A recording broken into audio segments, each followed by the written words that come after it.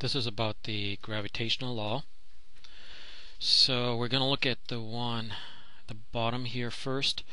There is a gravitational force acting between these two objects, and I just made them in some kind of arbitrary shape, gave them some arbitrary color.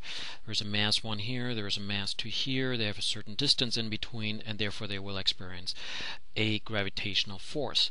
Notice that with m1 times m2 or m2 times m1, the gravitational force is the same, and you see that the arrows are the same, just in opposite direction, which also goes with Newton's third law that says there is an equal and opposite force on each of the objects.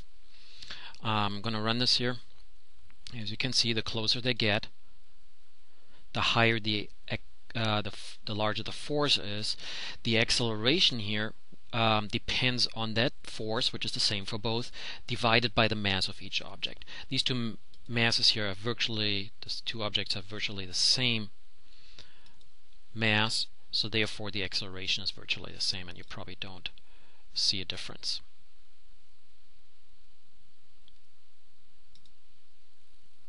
And at some point the acceleration and the force becomes so large that it gets out of the picture. So here we have a small object, here we have a large object, meaning a large mass, and a small mass. Notice that the forces on either one of them are the same, because it's what Newton's gravitational law says, and it's also what Newton's third law says, that there are equal and opposite forces. I'm going to let this run, and as we can see, the smaller mass has a larger acceleration, still has the same force as you notice, but it has a larger acceleration because of Newton's second law, which says we divide by a small mass, so we get a large acceleration. We divide by a large mass, we get a small acceleration on the larger object, and that of course is what we saw. And then they're just going to overlap, bounce off each other. So there is it again.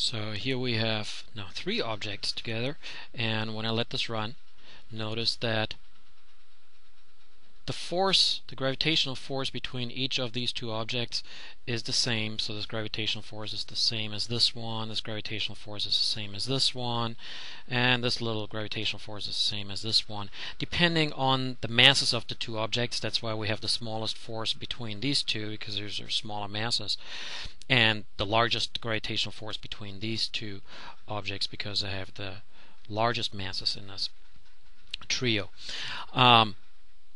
Furthermore, the gravitational force, of course, depends on distance. So the closer they get, the longer these arrows get. Because now these 2 objects, for example, are closer, so their gravitational force is larger.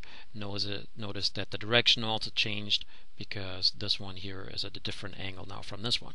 Also notice that with 3 objects, 3 mass, I'm going to reset this here, that with 3 objects, it becomes actually relatively complicated, which is why in astronomy we're giving an introduction of what's going on. We like to focus at only 2 objects because it makes it easier.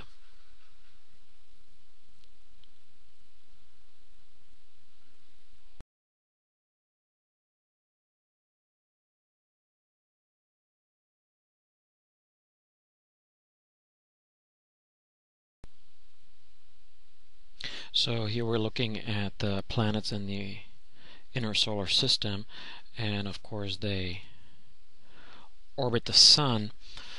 Respectively, they are attracted towards the Sun, and the Sun is attracted to them, and they all attract each other. But as I had mentioned, we like to focus at 2 objects at a time, because it makes it easier, and fortunately the Sun is such a massive object that we can just focus on the Sun and any one of the planets, just one of them at a time, and we come up with a nice orbit for Mercury, or a nice orbit for Earth, or a nice orbit for Mars or Jupiter, and so on, because the gravitational force between any two of the planets, for example Mercury and Venus, is so small compared to the gravitational between the Sun and Venus, respectively the Sun and Mercury, that it can be neglected and we just look at two objects at a time, mainly the Sun and a planet, or if we have moons going where we look at moons orbiting around planets, we just look at one moon around its planet at a time. It just makes it easier. There will be one exception later on when we look at the moons of Janus and Epimetheus as they orbit Saturn, but that'll be in a later chapter.